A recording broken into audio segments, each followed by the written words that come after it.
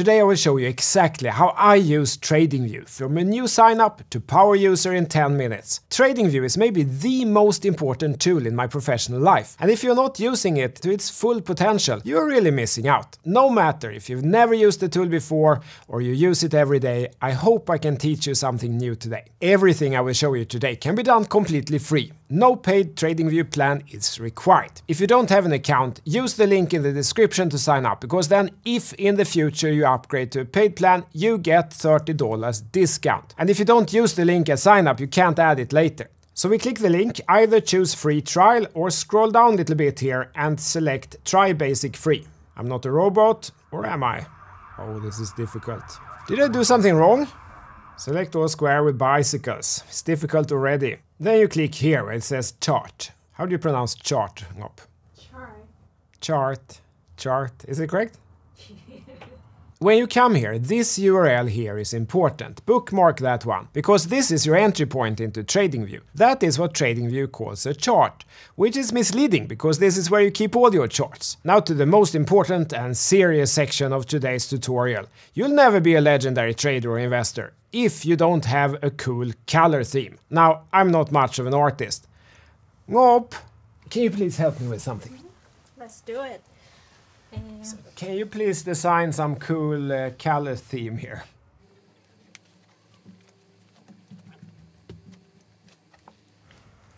Okay. I got coffee. I'm saying. Okay. Is it cool enough?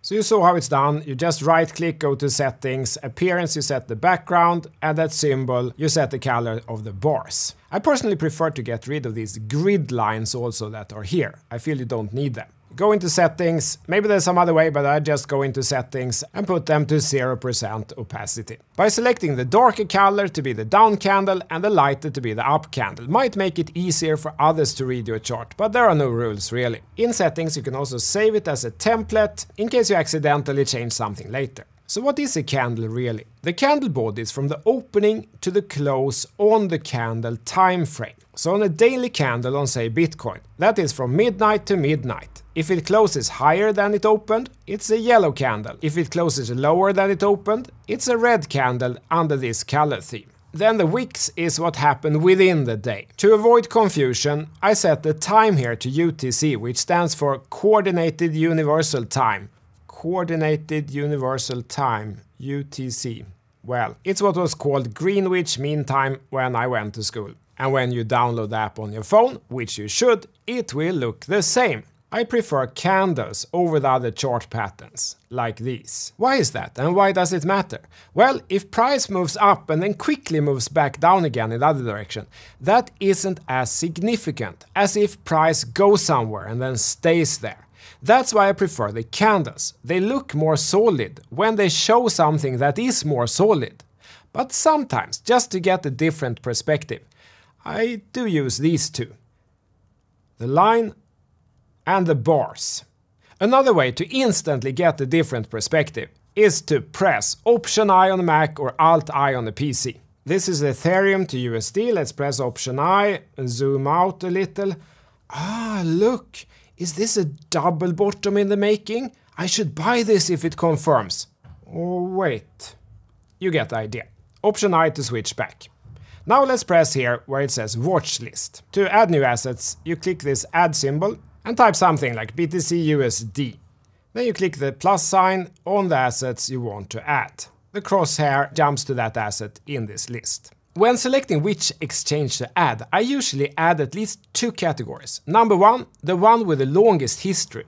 And number two, the one with the highest volume at present time, or the one that drives the market. And these are usually not the same. For example, on Bitcoin, Bitstamp has history going all the way back to 2012 here, while a lot of the whale moves are happening now at Coinbase Pro, or sometimes at Binance.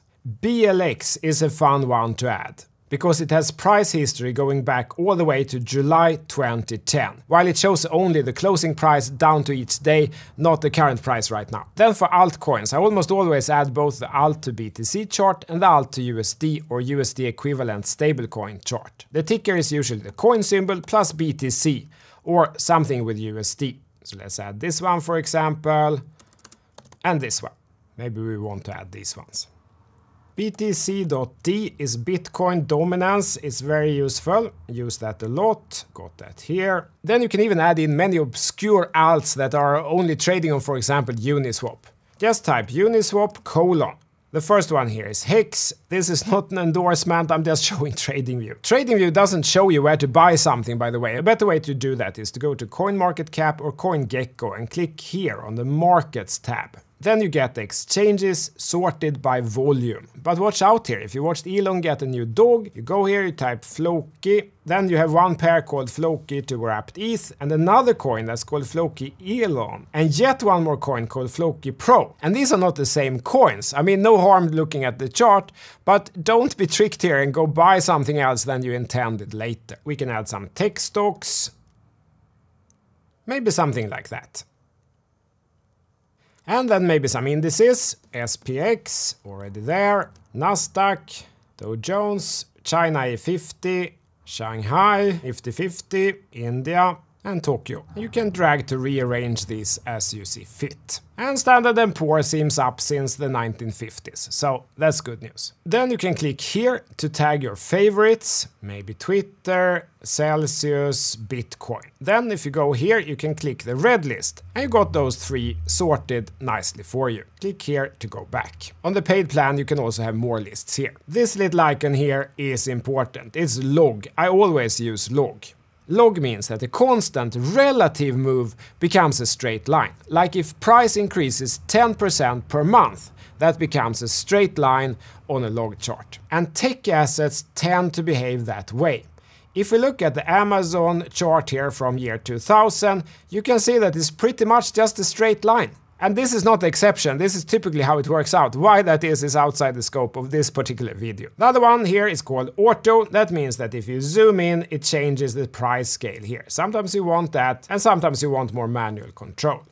On the Mac, I just use two fingers to swipe up or down to zoom time frame in or out. Holding Command when zooming in and out holds the position in the chart. Two fingers move left or right, move the timeline, and if you disable auto with drag, you can drag the timeline around like this. And to zoom the price scale in and out, you just drag or scroll while holding the cursor here. And the drawing tools are here, and if drawing a line, picking the line tool here, and you hold shift, it becomes a straight line. Incredibly useful.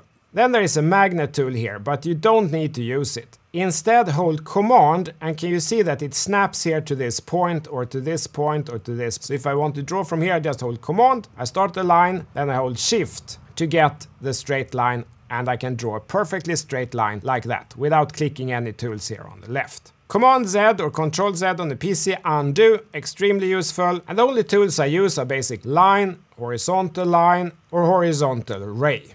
If you draw some detail and you don't want to see it on bigger time frame, you can right click, go to settings, and on the visibility you can select that you don't want to see it on the weekly or monthly time frame, for example. Then if you switch back here to weekly, that triangle is gone. If we go back to daily, it's there again. I use the curve tool to draw parabolas.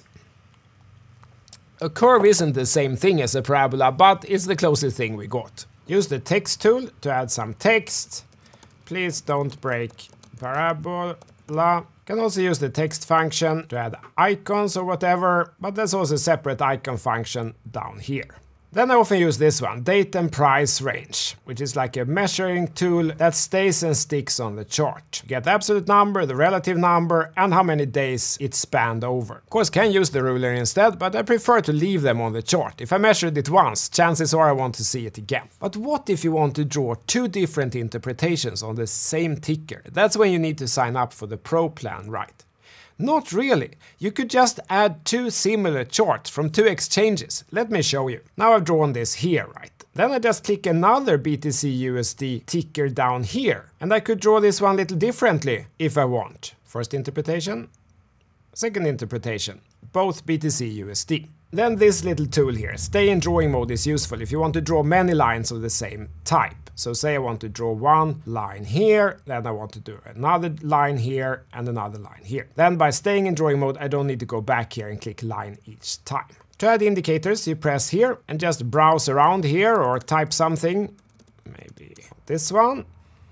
And I got nice moving averages on my chart. If you have access to the Larsen line indicator, the easiest is to first favorite on the home page for the indicator which I sent you. And then click the little arrow here, which is favorite indicators, and then select it here. Then it will appear at all your charts. The indicator access as such comes with my process and course on ctolarson.com, and you can use it with a free TradingView plan. There I also cover how to use this VPVR, that's these bars here on the right. That's maybe the only really useful thing that you can't do with a free TradingView plan, and I promise this video would only be about free stuff. I don't use the trading platform integration. I prefer to have TradingView as a harmless place which has no security concerns. I personally don't want it to have access to anything, but that might be different for you. There are various chat functions here on the right. I don't really use it. But something that is really fun to use is this function. If you go to Twitter and you find some tweet with a YouTube face and everything, and you copy the link, it says here Ethereum to 2000. What does that mean? It's more than that already. And you go to your chart and press paste.